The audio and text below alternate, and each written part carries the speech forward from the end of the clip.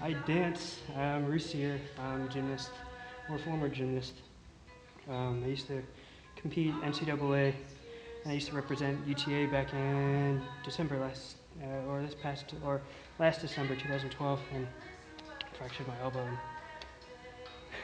Okay. The first month I think was the hardest because it really pushes you to question your determination. It questions your your motivation, just questions your character all in all. But once you get past that, you get past all the BS.